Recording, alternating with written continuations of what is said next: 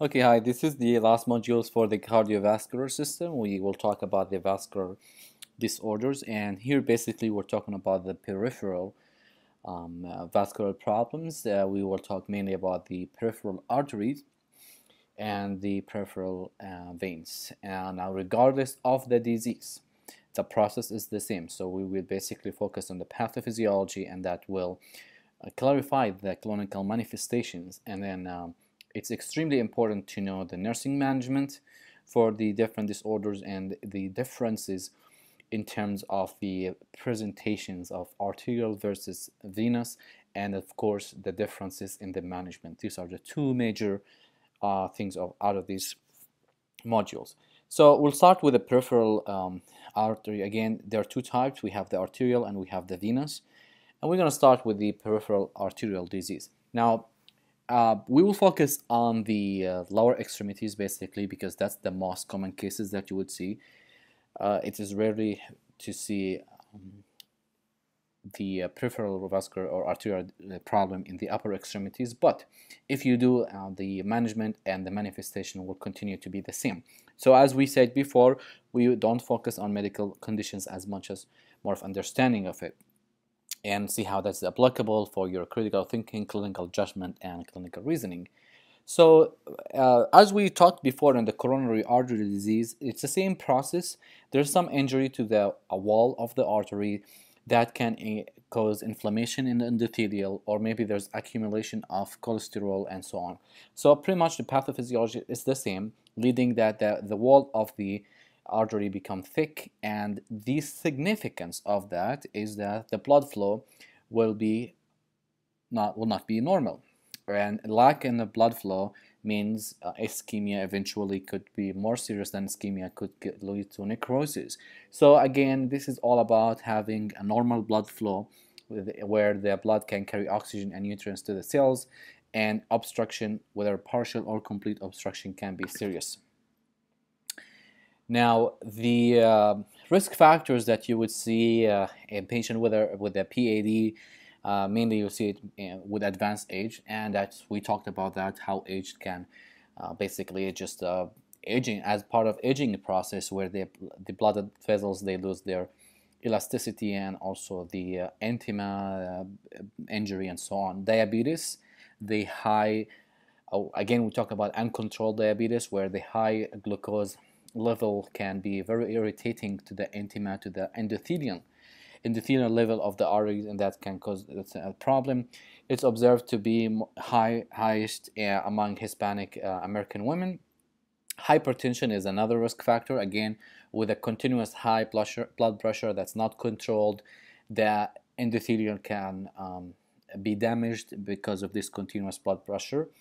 Tobacco use, the nicotine has a vasoconstriction effect on the blood vessels, and then eventually cause them to become hard and lose their elasticity.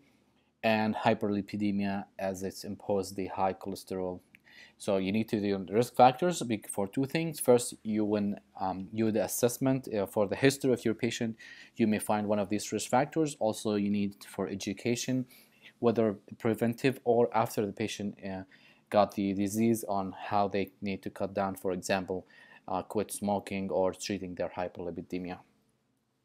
Simply the pathophysiology, there's atherosclerosis or thrombosis that leads to partial or complete occlusion, and then that's where we get what we call the 5 P's to be the symptoms.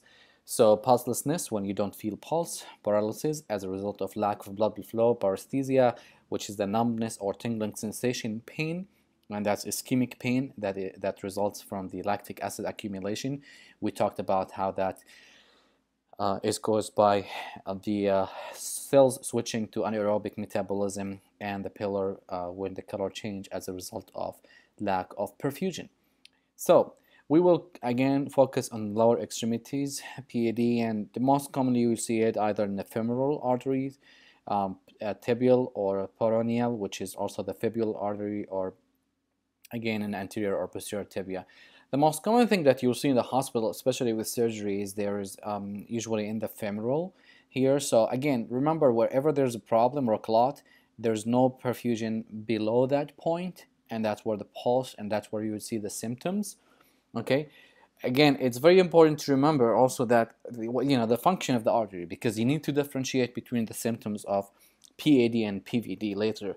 But the function of the arterial of the artery is carry arterial blood where there's pressure, where there's pulse, where there's warm blood that brings the and cause the temperature skin, where is the skin healing and growth of hair and growth of the actual skin, depends on this arterial blood. So whenever this blood is cut off, then you would see manifestation as, again, ischemia. Because of switching to anaerobic, you would see that the skin become atrophic, the ulcers takes longer to heal, the hair loss, and mainly, of course, the temperature, the extremity will be cold, and again, you don't feel pulse. So let's see what you've, again, in the history, what you'll find is whatever is probably is causing the PAD for this patient. We talked about these risk factors. And then the other symptoms, that one of the most classical symptoms and the most common thing that you will see in the hospital and in exams, it's what we call intermittent claudication. Intermittent, from its name, that it's on and off. And whenever you see IC, intermittent claudication, it's always mean arterial. The pain, this is the classical description of this pain. It's pain, it's cramping, and there's some weakness in the calf muscles. And it's mainly after exercise.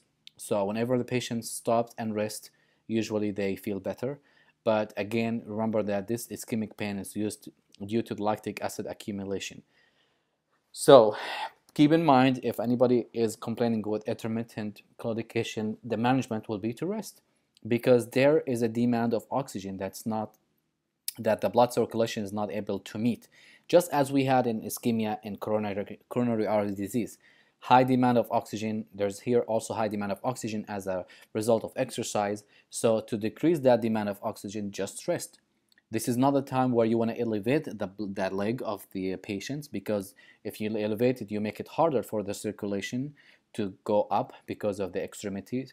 Okay, sorry, because of the gravity. So always this patient has to have their rest, maybe dangle their legs to make the leg in independent position and enhance the circulation using the gravity. Okay, and another thing is barythenia. Whenever you have a patient complain of numbness and tingling, it could be either neuro, where there's a compression in the of the nerve, or it has to do with a decrease of perfusion, depends on the patient's history. So if the case is about a patient with PAD or a patient with cardiovascular problems, then and the patient complained of numbing, right away you want to test the pulse. This wasn't a question last time about patient post cardiac catheterization when we used the femoral artery, and the patient was complaining of tingling and numbness. Right away you needed to check the pulse, because that's an indication of lack of pulse. When you do a physical examination, one of the exams is a Pallor, which when you elevate the leg of the patient with PAD, then the color, you can notice that the color will change to more of pale. You don't feel pulse, okay? Now, some of the pulses are hard to feel, so you need to be a critical thinker. If you feel that if the patient doesn't complain of pain and both extremities have the same temperature and color, but you don't feel the pulse, that probably means that the pulse is weak, because there's no way that the patient will not complain of pain and have normal color and normal temperature and there's no perfusion. So you may need to use a Doppler for weak pulses, where you have to amplify the pulse so you can hear it. For a patient with the prolonged PAD, you will see that due to the lack of perfusion, that their skin become thin and shiny, and that there will be hair loss in that specific leg. Now, an indication of poor prognosis, where you may have to report if the patient's under your care, if the patients start to have pain while they're resting. Remember unstable angina and stable angina here again. If the patient used to have pain because they exercise as a result of an increase in demand of oxygen, that's bad, but it's become worse if the pain comes even at rest. Because if the patient has pain at rest, that means that there's a serious occlusion. And so even with no increased demand of oxygen, there's a problem. So, and that's usually happen at night when the patient laying in their bed, and that's when the cardiac output become dropped, because of the position. So you need to report that. Again, if the patient has ulcer, usually takes longer to heal. Now, it may become necrotic and gangrenes. This is also an indication of poor prognosis, indication that the management is not effective, delaying of healing for wounds and ulcers, and eventually the patient may have to do an amputation.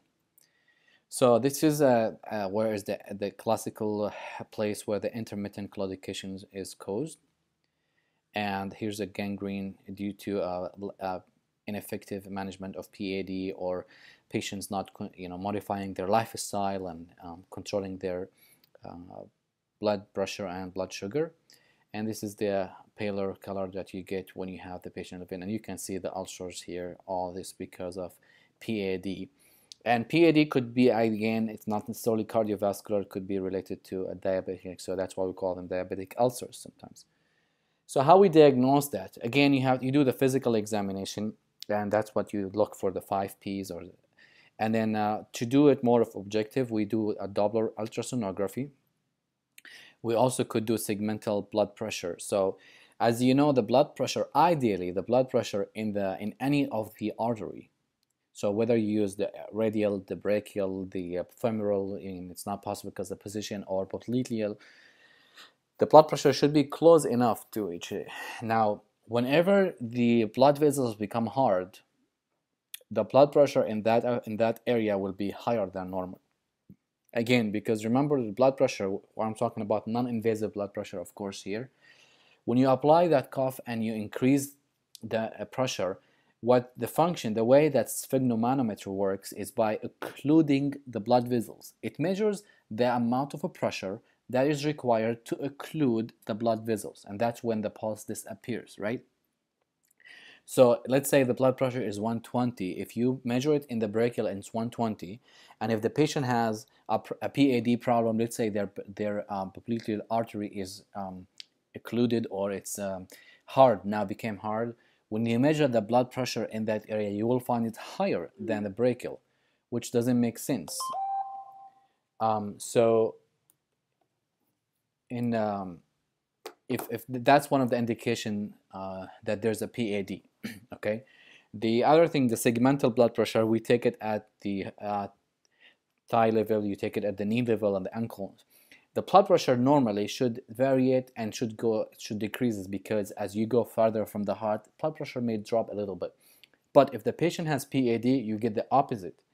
Again, not because the blood pressure is really high, it's because the hard blood vessels make it harder for the blood pressure cuff to occlude the blood vessels, and that's why you get a false high blood pressure. And so that's what we call the Ankle-Brachial Index. You take the blood pressure at the brachial, divided it by at the ankle. We'll talk about the numbers. We do a CBC and basic metabolic panel to see, and then we do a D-dimer.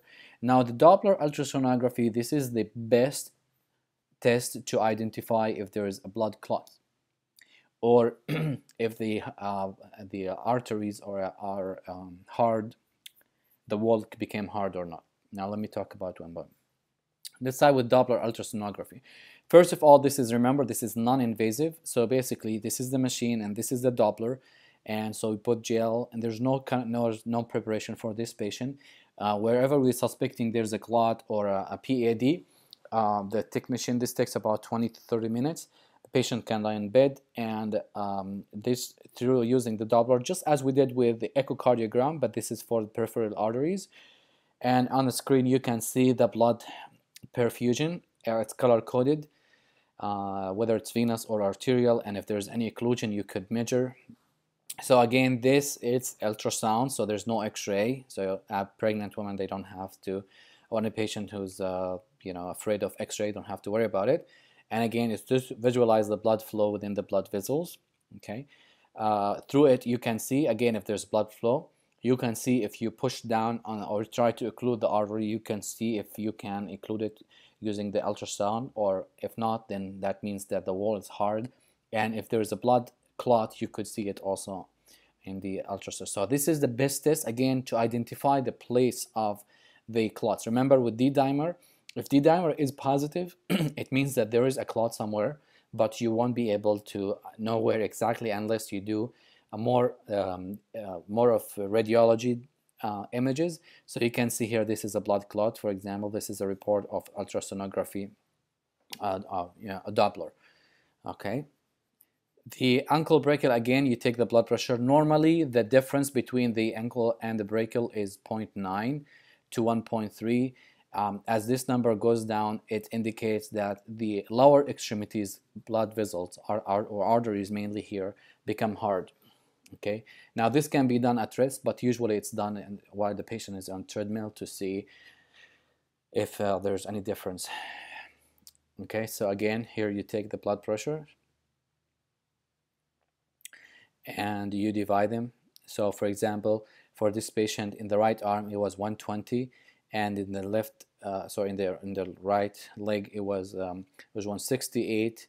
In the posterior tibial and in the dorsalis it was 64. So you can go with either number. And in the left arm, we found it to be 100, and down we found it to be 136 and 132. So you go with the highest number, as you see, and then you divide. So here we divided 68 by 120 and give us the number 57, which is extremely low, and this indicates moderate to severe occlusion. And when we did the left area, it was 100 over 136, and that 136 over 100, and that was 1.13. So this was within normal, and then so this indicates that the right lower extremities arteries, there's a PAD in that area, while the left is fine. Okay, for the management of PAD, as always, we start with the preventive, unless the patient has some serious symptoms. The preventive measures here, you're gonna just ask the patient to modify their risk factors. So if they smoke, they need to quit smoking, they need to control their diabetes, they need to control their blood pressure, exercise and rest and balance, sedentary lifestyle to change, to add exercise, and so on. Now, the patients come with intermittent claudication. We have medication to treat that symptoms, and that's usually when the rest is not enough. And if there's a clot, we can use a TPA as we did before. Proper foot care is important. Now, catheterization procedure, as we did with coronary arteries, we have the options here. Through a catheter, we can use the balloon, as we did before. We could do it with or without stent. And you remember what we did with the balloon: insert the catheter and inflate and deflate the balloon several times around the area that's occluded with atherosclerosis or cholesterol. Also, through the same procedure, we can do atherectomy, which means we can remove some part or all of the black in that area that's closing. And there's a new procedure where we do the balloon as well as a cryoplasty. They call it cryoplasty. Again, cryo means that we use cold therapy. So we apply a very low temperature to this black and froze them and make them stable so they don't move and they cause other problem. And if none of this works, then we have surgical procedure. One of them is the peripheral artery bypass, and I'll show you a picture on it. We could do also with a graft, or we could do, which rarely we do, we can open the legs and trying to reach the affected blood vessels and remove the blood clots through that surgery. And if all that fails and now the patient has necrosis, then we have to do amputation. Now, again, here's a cardiovascular risk modification that we talked about. These are general, where the patient needs to control their chronic problems, and with exercise and smoking cessation. And then we have a prophylactic. We can use antiplatelets. We can use aspirin, most commonly used. Depends on the patient's weight and condition. It can vary from 81 to 325 milligrams every day, of course, PO. Or we can use Plavix. Okay, now both of them, again, aspirin has multiple effects, but now we only use aspirin for the platelet aggregation. They decrease or prevent platelet aggregation. This way you decrease the chance of thrombosis. Because what thrombosis is, it takes clotting factors and platelets and white blood cells and so on. So different medication focus on different component of thrombosis, of a thrombi, and this way we decrease the risk for thrombosis. Now, a few things, this was probably covered in pharm, but a few things that I would like to highlight as far as Plavix. Again, This is antiplatelet, a medication given at 75 milligrams BO daily, and again the function is to suppress the platelet aggregation. This can be taken with or without food, but now always remember any patient that takes medication that decrease the thrombosis or decrease the coagulation in general, they increase the risk for bleeding. So if this patient has elective surgery, we should stop it 5 days before. We talked about warfarin 2 days before, and so on. Now there's something important here that you need to know. It can be in the board. Plavix and omeprazole, okay, which is a pump up inhibitor. It's very important to the interaction between them that the antiplatelet of a Plavix is reduced by 50% if it's combined with omeprazole. So if the patient has to, now sometimes we just change the medication, but if they are taken together, the Plavix, it goes down to 50%. So that's why if the patient must take Plavix, and there's some patient must, especially if we put a stent for the patient, Plavix is a must. And so if the patient must take it to omeprazole, we may double the dose because it reduced by 50% due to their interaction. Okay, so the effectiveness of Plavix is reduced. Now you'll find that omeprazole, once interact with another medication, it does the opposite. So remember, Plavix, and let the X remind you, Plavix means Plavix with omeprazole. With the X, remember that there's some effects that's canceled. So 50% of Plavix is lost when it's combined with omeprazole. The other medication that we use, and the most common one, is the Plital for intermittent claudication. What this does actually two things. It's a platelet aggregation. Also, it decreases the viscosity of the blood. It makes the RBCs a little flexible, so the perfusion is enhanced. Now, it's stronger than aspirin, and that's why it is the drug of choice for intermittent claudication. It's important to remind your patient that it may take 12 weeks for them to start to feel like a full effect. So just like any medication, wait, and don't give up on a medication after 1 or 2 weeks because it may take longer. Now, Plital, when it's combined with omeprazole, it does the opposite. Actually, it increases the level almost by double. So that's why we have to reduce the platelets. The platelet is usually given 100 milligrams. If it's combined with omeprazole, we go down to 50 milligrams. So again, a Plital with omeprazole, Plital becomes high, the level. Plavix with omeprazole, Plavix is reduced. And then if the patient comes with acute ischemia where it's not relieved by rest, and we can identify the blood clots on the ultrasonography in the artery, we may consider using some TPA just directly to that site. But only it must be ischemic when the patient, again, is completely blocked. Here's all the procedure that we use. Again, this is the first one. This is an artery, and you can see the black. So we put the catheter first, and then we inflate the balloon and deflate several times, and this is the outcome. And sometimes we may put a stent, okay, to keep it open, especially if there's vasospasm. The atherectomy, here's the same thing, but the catheter now it has a special device where we can cut part of the and then get suction. There's a suction, so we can cut part of the thrombi, of the black. And here's the third one, which is the cryo. So again, here's the black, almost completely blocking it. We put the catheter, inflate the balloon, and then at the same time we also frozen it by applying cold temperature, and that's gonna make it, like, again, frozen just one piece, and this way stabilize it from its place. And then the surgical procedure, again, here's a patient with a complete obstruction between the femoral arteries and the popliteal arteries, and this is the most common that you will see.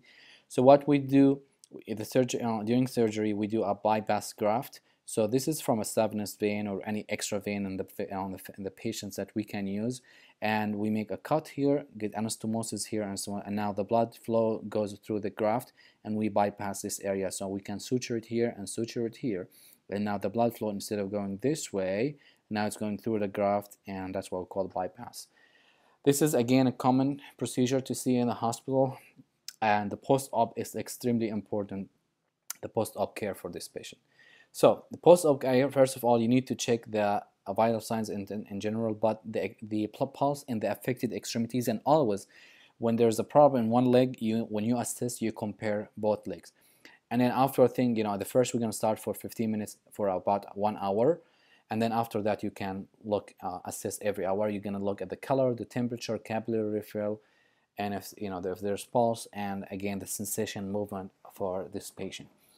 It's very important if you don't feel the pulse, and if the patient complains of pain, if any of these are abnormal, it's a medical emergency. You have to notify the physician right away. So let's say a patient has a right femoral poplite leg, they call it, and now you can feel the left leg is warm, the right is cold.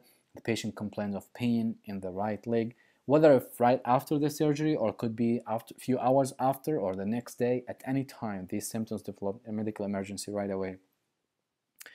And look for the any complications for post-op.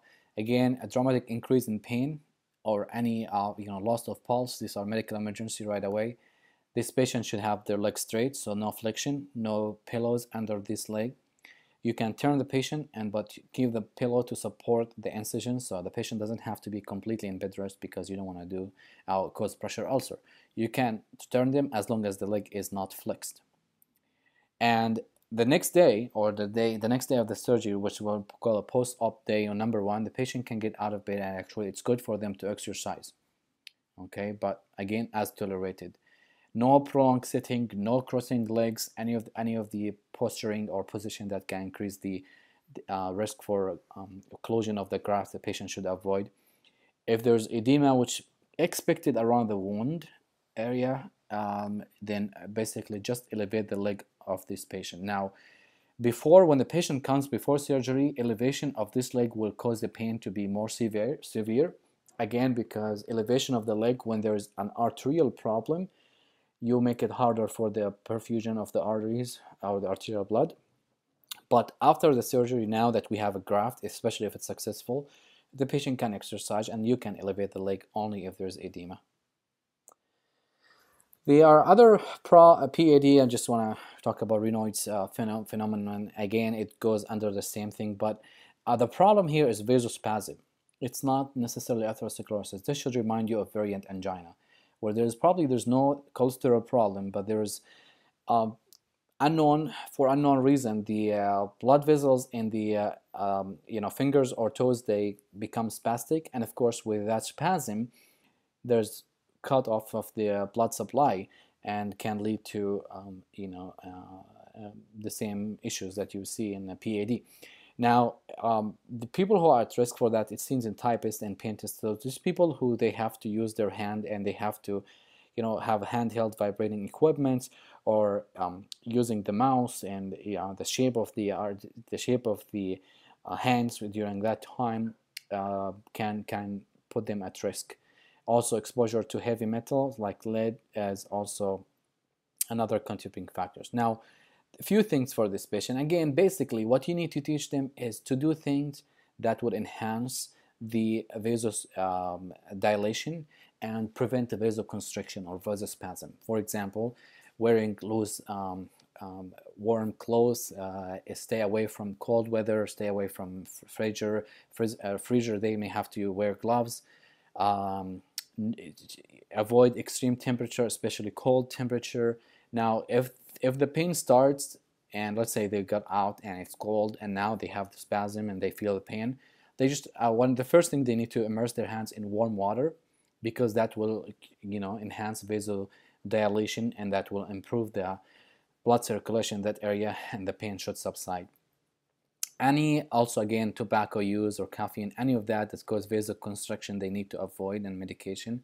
In some cases, if these measures don't work, we may have to give them calcium channel blockers. The calcium channel blockers, they block the calcium and induce vasodilation in the peripheral arteries, so that's why it's a drug of choice. So if you see this disease now, you need to know it's a PAD. It goes under PAD. Okay. That's as far as PAD. Now, for the venous problem, again, I want to start with, this is a very important table that you need to know and see how you can differentiate between arterial and venous problem. First of all, okay, let's say peripheral pulse. Again, pulse are felt in the arteries. So if the problem is arterial, you may see a decrease or absence. If the arteries are fine, venous, they don't There's no problem with the pulse, because again, pulse always means arterial. But if the patient has edema, you may have a difficult time to palpate, but it doesn't mean that it's not there. The capillary refill, again, capillary refill mainly had to do with arterial, so you will see it prolonged in the arterial, and it does not affect it in venous. The ankle-brachial, this applies again, it's arterial problem, it's not venous, so it's normal. Edema, you won't see it this is more of venous, okay? And so that's one of the differences. Okay, hair loss, this has to do with peripheral because it depends on the perfusion, and the arterial blood brings the nutrients and the vitamins and everything that's needed for that, and it's not affecting the venous one. Ulcers, there's a major difference between the ulcers that caused by venous, and we talked about that early on when we talked about the assessment. So what you will see it in the arterial, usually at the end, the ending of the arterial, small arterial loss. That's why you see it at the top, or the tips of the toes and foot, and usually in the lateral, because that's area it's where the endings or the arterial loss are. While in the venous, you see it near the medial malleolus, not lateral. It's the opposite. Usually, it's toward the middle of the body.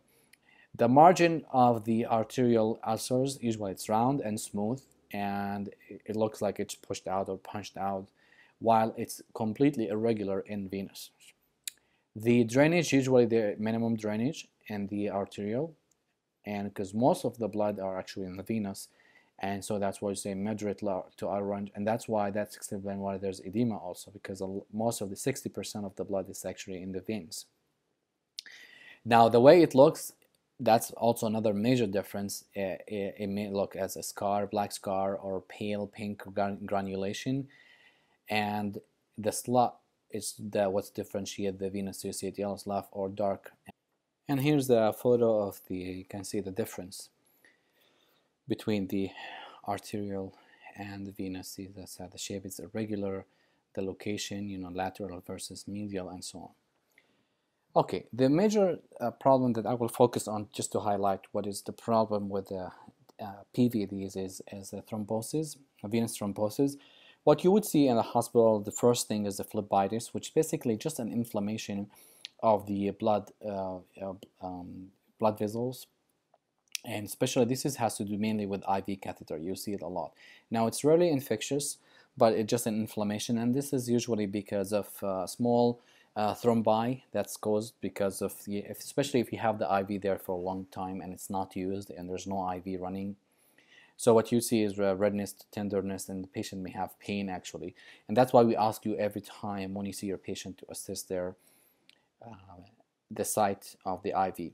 The other one is the venous thrombosis, which basically there's a thrombi and inflammation. Okay, here this is just an inflammation, ITIS. In venous thrombosis means there's a thrombi in the vein and it's caused inflammation. And to be specific to the one that causes embolism, PE, we call it venous thromboembolism, VTE. And when we talked about pulmonary embolism, we say that this is one of the major causes of PE. Now, let's look at the pathophysiology. We have this triad of three things where there's a venous status. Basically, the blood stays in the venous system, and this is as a result of probably dysfunctional vein valves. As you know, that the venous blood goes back to the heart through exercise. When you walk, your muscles moves and squeeze, and there's a valve that prevent the venous to come back down.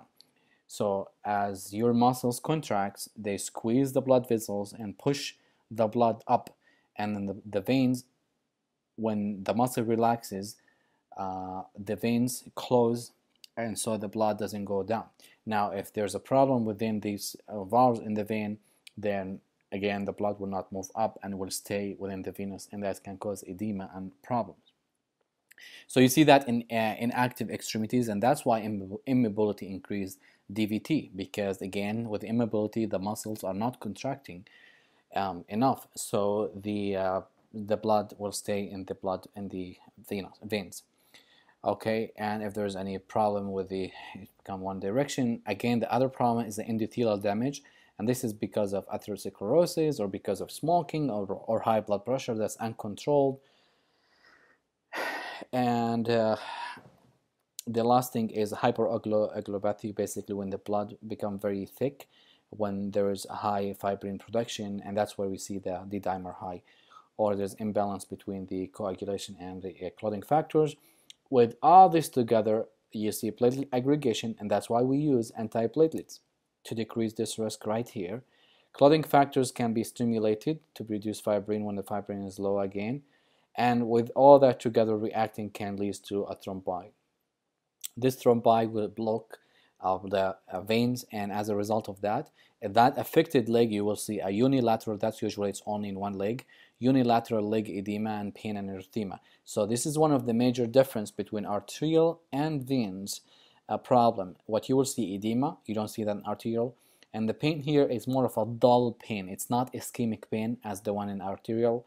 And instead of in an arterial problem, you feel that the patient is cold because there's no perfusion. What you see actually here is the opposite. You see redness and warmth. So there's a temperature problem. So that's another major difference between veins and arterial. Okay. Okay. Now let's look what the patient may have again at their age, AFib, obesity, orthopedic surgery. After orthopedic surgery, you need to pay, it's a key, especially what we call the fat embolism that can be caused, parts of the bone might form thrombi. Pregnancy increase the risk, prolonged immobility increase the risk, and any kind of surgery also, previous history of VTE, as well as smoking, hormone replacement therapy can increase it, as well as sepsis. So this is what you see. Again, this is a DVT. So if you see this picture, this is definitely not arterial. You see a unilateral inflammation, edema, erythema, and if you feel it, you'll feel this worm. So the pain is dull. Again, the patient may feel the numbness, the skin is warm, it's red, and patient overall may have high temperature, okay, because of this whole inflammation process. It's tender to touch. And the Homan signs, which we don't encourage, will be positive in this case, which basically a pain that's caused as a forced dorsiflexion, as you see in this picture. Forced dorsiflexion of the foot will, when you have the leg is elevated, basically that cause pain because of the clot. Now, how we diagnose this, as we did in PAD, we pretty much do the same thing based on the physical assessment. And again, the D-dimer will be high, and the patient's bleeding time and INR, you may have differences here, again, especially if the patient was using anticoagulant and stop using it. But D-dimer is high, but again, remember, D-dimer will be high if there's any clot anywhere. In order to know where it is, we have to do the ultrasound. So we have the venous compression ultrasound, as we did with the PAD again. We look at the femoral, popliteal, and the tibial veins. Basically, what we're looking to see if the veins will collapse with the application of external pressure. That's examine the flexibility. Now, if these veins didn't collapse when you apply pressure, that means that suggests there's a thrombi there that's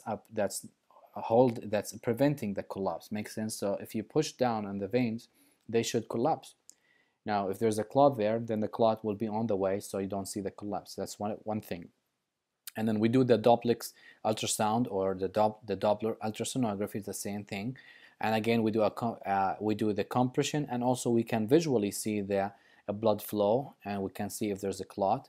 And then we have other options. We do the invasive venous studies. We don't usually do it because Doppler is usually enough.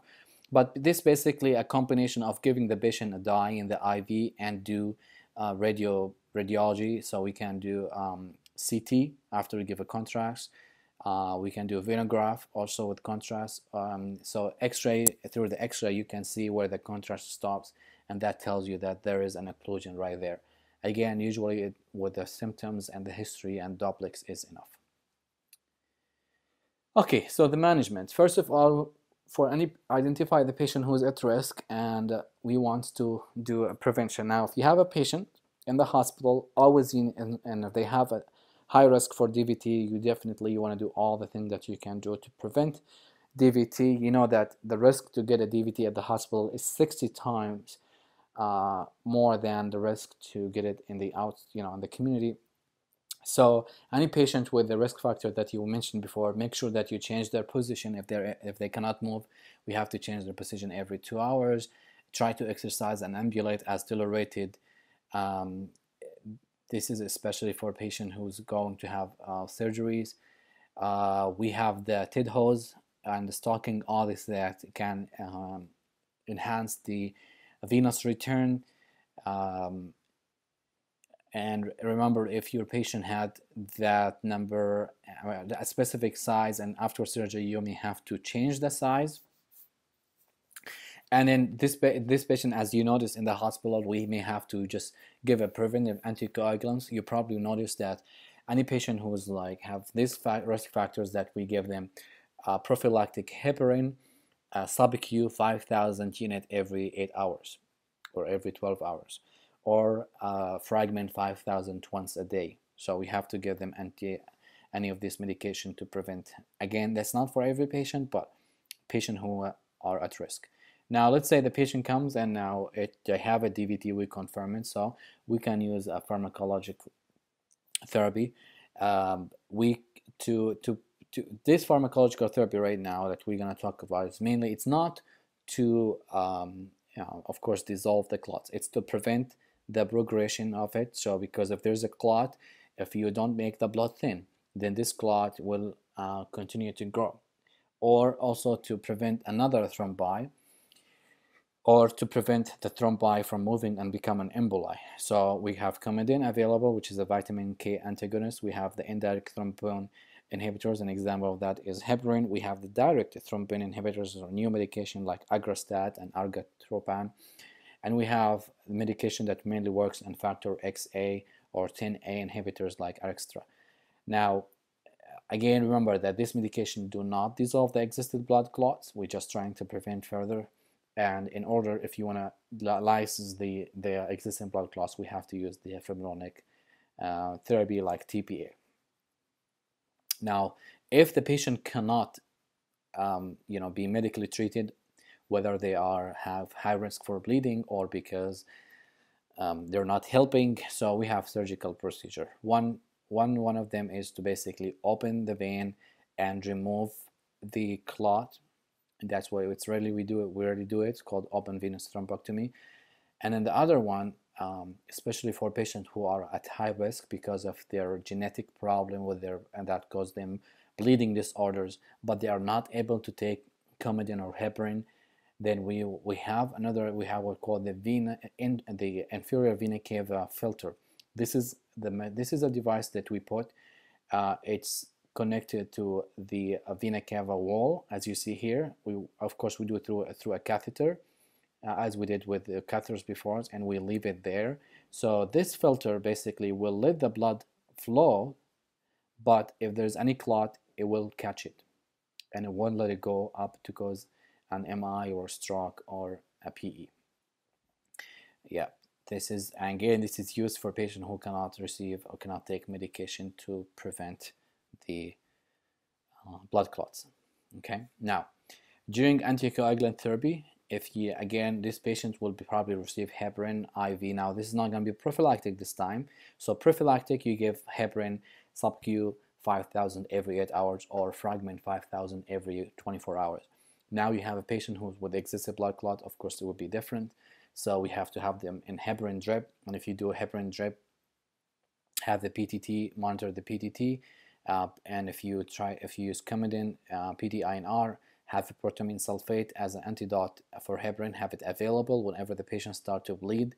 First, of course, you have to stop heparin and then decide if we need to give protamine sulfate or not. Vitamin K for Coumadin, and fresh frozen plasma for other anticoagulants.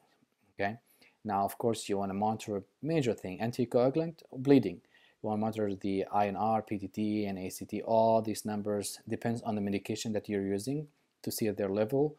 And there is a complication of using heparin. It's called heparin-induced thrombocytopenia, or HIT, which basically low platelets. The platelets start to decrease. And so if this happens, we have to quit heparin and we may need to replace the platelets if it's not reversed.